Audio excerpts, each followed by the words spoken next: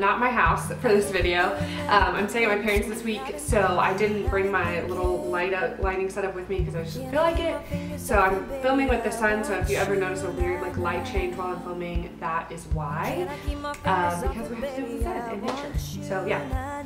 I wanted to film this look for St. Patrick's Day because I'm celebrating St. Patrick's Day and I'm obviously going to be so bougie and do green eye makeup, and so I thought it would just be really fun to film a video with it, and also I kind of needed a practice run.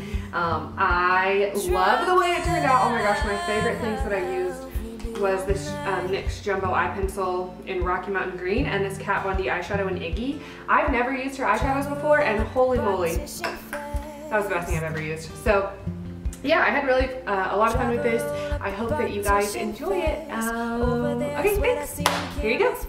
Okay, as always, we're going to start with priming our eyes with my MAC and W20 concealer and my beauty blender. And I'm just going to set that with some face powder just to make sure it's all good.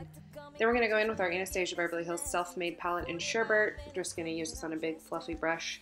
Then we're going to go in with this Makeup Geek eyeshadow in Fiji and a Sigma E25, and then we're just going to go in with Makeup Geek's Dragonfly. Really, Fuji was just kind of another blending color, and then Dragonfly is what is going to kind of give us this depth here. It takes a lot of blending because these are all, these are both matte shadows, so just be patient with yourself. It's going to be worth it in the end if you just really work to blend all the way through. So just use that Sigma E25 and just take it all the way through the crease until you're happy with the smoothness. Next up, we're going to take Enchanted Forest, also by Makeup Geek, and use this to kind of define our outer corner slash crease. So I'm going to start it in the outer corner there and just like blend up through the edges. It's kind of like a small pointed blending brush from Bedellium Tools. I'm going to keep blending like I said, and then go in again with the Sigma E25 and go over all the edges. What I like about that Fuji color is it's kind of like a yellowish green, so it really helps create a nice gradient. And then just go over all of the edges.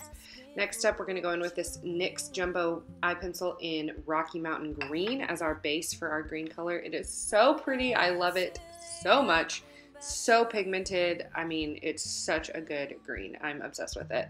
After you place it, I'm just going to blend it out a little bit with a concealer brush just to make sure the product is really on there.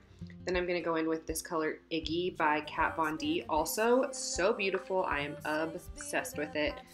Like, look at my face. The pigment is just incredible. I did not know it was going to be this good. I had never used her eyeshadows before, and I want to cry. I want to buy all of them. This is so, so, so beautiful. So metallic, so sparkly. I'm going to use glitter, but you honestly don't even have to. This is so good. So yeah, just blend that out a little bit. Next up, we're going to go in with this NYX glitter in Crystal Jade, or it's actually liquid crystal liner, but I'm using it just straight on as glitter. I leave the frame for a second. Please forgive me. I'm back. Okay. I just want to put this all over the lid. This is going to be a base for an actual like loose glitter I'm going to use next, but I just kind of wanted to see how this would look, so I placed it all over. I really like it. It's nice and sparkly. You could do just that if you wanted. If you want to be extra bougie like me, you can go in with this loose glitter by NYX. It's called GLI03. I'm sure it has a color, but it's just their teal one. I just put it on with my finger because I was being lazy, and the like liquid liner glitter kind of helped it stick. Then I'm just going to blend out my edges. I'm going to keep blending forever because that's just who I am. I took a little bit more of that Fuji and put it on there. So if you look at Fuji in the pan, it seriously looks neon green, but really you can see it comes off kind of yellow, which is good for this tutorial. You want it to be a gradient. So I really liked it. Just keep blending. Once that's all done, we're going to go in with eyeliner. I'm using Schwing by TheBalm. It goes on a little chunky today because there is glitter on my lid. I probably should have gone in with maybe a gel, but I am a creature of habit. I put on Ardell lashes in 105, and that is what I used. I'm just going over the band. Then I put on some Lash Accelerator mascara. This is my favorite mascara. I use it every day. I'm ride or die for this.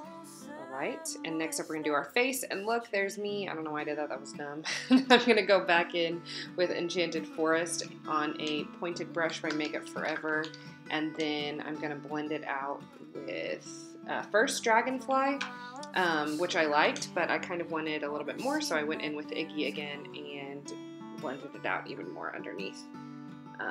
So yeah, I just really wanted that to be kind of glittery under there too, because why not, you know? St. Patrick's Day. Then I'm going to go into the Self-Made palette again and get Self-Made because gold and green are what St. Patrick's Day is all about. And put that on the inner corner. Then take a little bit of Treasure and just go over it because it was a little too dark green for me, or too dark gold. Then take Buttery and highlight our brow bone. And then just a little bit more mascara and you are all done, girl. Alright, so that's the final look. I hope you guys enjoyed watching it as much as I enjoyed creating it. It was really fun to kind of get to go out of my comfort zone a little bit and use some crazy colors. Yeah, it's really not as hard as it looks. Just like I said, just lots of blending and just be patient with yourself. You got this. I believe in you. Yeah.